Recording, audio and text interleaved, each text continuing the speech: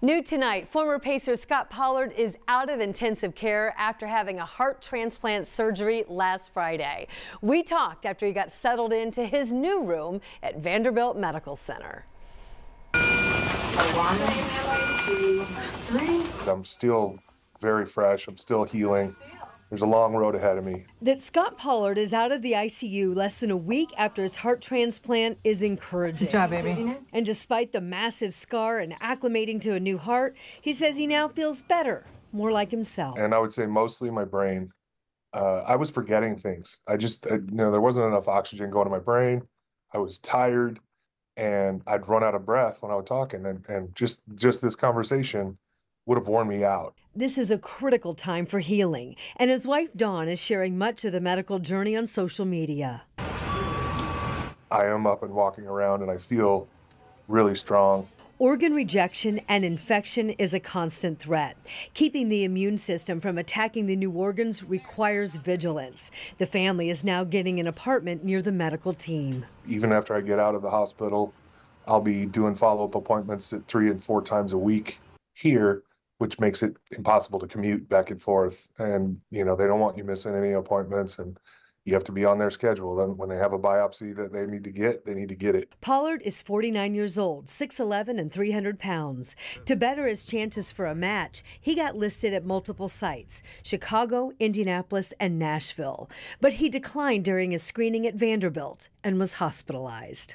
I realize now how close I was, how in dire straits I actually was. Within 2 weeks, a match was made. Dawn heard the helicopter come in. I was in prep already, so I don't know this, but now every time a helicopter comes in, it's like they're maybe bringing a heart for somebody else and saving somebody else's life, because that's how it happened. She heard the helicopter, it landed, and then 30 seconds later, they said the heart is here. They were told the donor was a large man. The Pollards hope to meet his family someday and say thanks. The average survival after a heart transplant is 14 years, and that competitor in Pollard is determined to outscore the odds. I'm not even close to being finished, and I may never be finished, healing and being ready to live life the way I plan on it. But for now, it's incredible how much better I feel and how much I just had ignored how bad I was doing and how crappy I felt, honestly. Oh, he is so grateful. Right now there are so many people in a situation just like him. Yep. 3,414 people right now on the waiting list across the country. And here in Indiana, there are 64 people that are waiting for a heart right now. And the key is to increase the number of donors and organs that are available. Right. And it doesn't take any time to do that. No. 2 minutes to sign up to be a donor. And if you think, oh, maybe my body is not healthy enough or they wouldn't want mine, let the doctors decide. Give them the option to decide whether or not you can give that gift of life to somebody else. We have a link where you can sign up right now.